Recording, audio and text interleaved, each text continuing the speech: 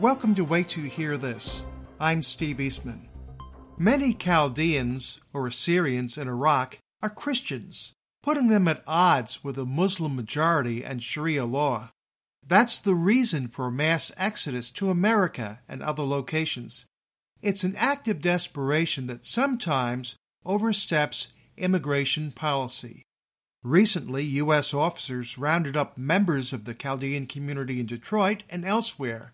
No one saw this coming. On the line with us today is Mona Oshana, a broadcast activist for Assyrian Christians and host of the Mona K Show on KXEG 1280 AM in Phoenix. Mona, you understand leaving everything behind to escape religious persecution.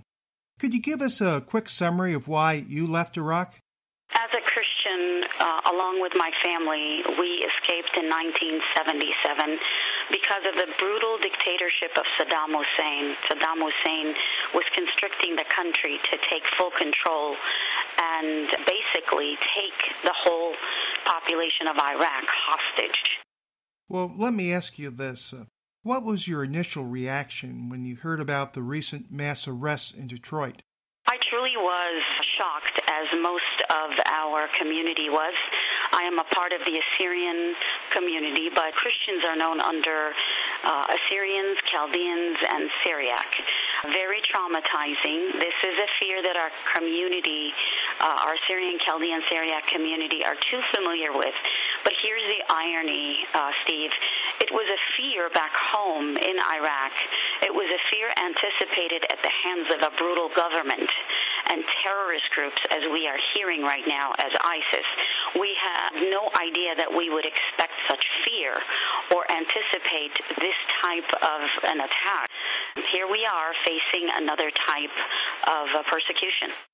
And many of the refugees had been here a couple decades, right? Yes. First thing that most need to understand is that these individuals that were arrested came to this country legally. A lot of people are equating illegal immigration with legal immigration, and I think we need to clarify that. Okay.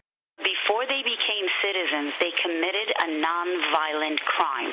Under the law, if convicted, they are sentenced to a time in prison, and their legal status, most know it as a green card, is taken away or revoked, and an order of deportation is issued. That's where most of these people were. The argument here is that these individuals who have committed these crimes did so decades ago.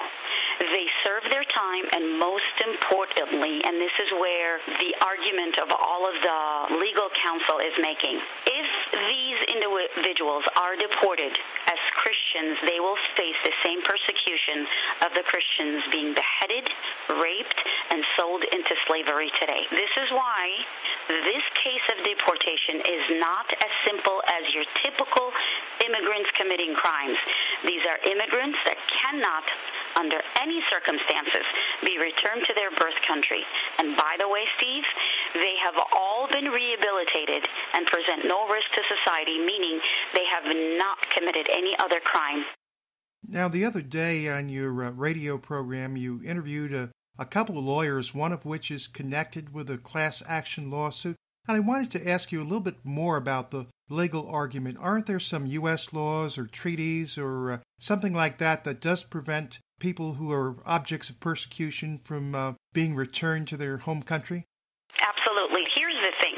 Everyone must understand in these cases we must not only apply, and I understand that America is a country of law, but we must also understand that we must apply international laws as well. There are human rights international laws that are involved here that many don't seem to be thinking about.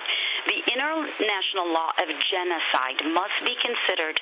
Therefore, it is not only the national law to be considered, Steve, but also international law of protecting those who are being persecuted and oppressed. These individuals that were arrested fall under this category.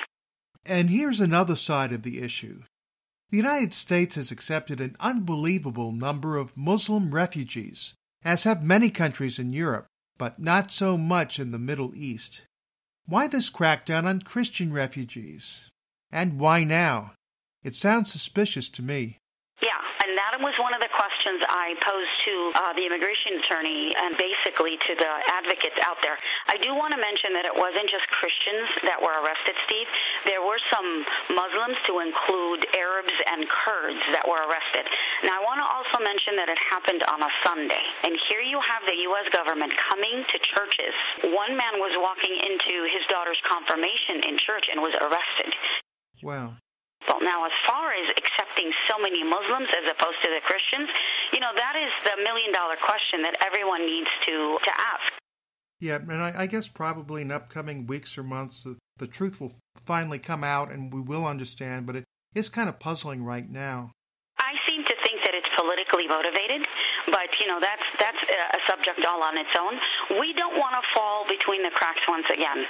The Iraqi government, and I want to quote the immigration attorney, Christina Abraham, who said, "We basically have been sold out." The Iraqi government sold us out again. The Iraqi government is issuing travel documents right now, and that is part of the deal that they made with President Obama, which for the last 30 or 40 years had not been issuing the travel documents for people that have been convicted, or these people in particular, to go back. Why now? And what can average people like us do about all this? Who should we contact? On my program last Sunday, I encouraged everyone to call their congressional leaders. There is a comment line at the White House, of course, and of course you can leave comments to any of your congressional leaders, senators, for that matter. Call them and say, I understand that this is an immigration law, but I think there is a injustice being done here by the U.S. government, and if it's politically motivated, please keep these people out of your politics because they have suffered enough. Is there anything else you'd like to share, Mona? I think they should not be sent back. These individuals should not be sent back because as much as America is a country of law, but it is also a country of compassion and humanitarianism. It would go against all America promotes in the world and stands against if it takes these tired and weary people only to send them back to the hell they escaped from. There must be a special circumstance or criteria that the legal system must account for this special case. So I hope to God and pray that America will see beyond just their legal immigration law. And if I could, Steve, just one more thing that I shared on my Facebook. I just want to say about these people, about these Christians, they will not stop fighting. And I wrote this there, and I just want to end with this. The silenced are speaking up. The defenseless are standing up. The persecuted didn't fold up. The abandoned didn't let up. And the survivors will not give up. We will not give up. Well, Mona, you've really opened our eyes about a lot of things that we might not have known otherwise. I've enjoyed talking with you and hearing your perspective. Thanks for being our guest this time. Thank you, Steve, for all that you're doing, and thank you for shedding light on the subject. Mona Oshana is the host of the Mona K Show on KXEG 1280 AM, The Trumpet. It's on from 4 to 5 p.m. Thursdays, Arizona time. If you live outside the Phoenix area, you can listen online at 1280trumpet.com. This is Steve Eastman for Wait Till You Hear This. Discover more stories like this one on our website, waittillYouHearThis.com.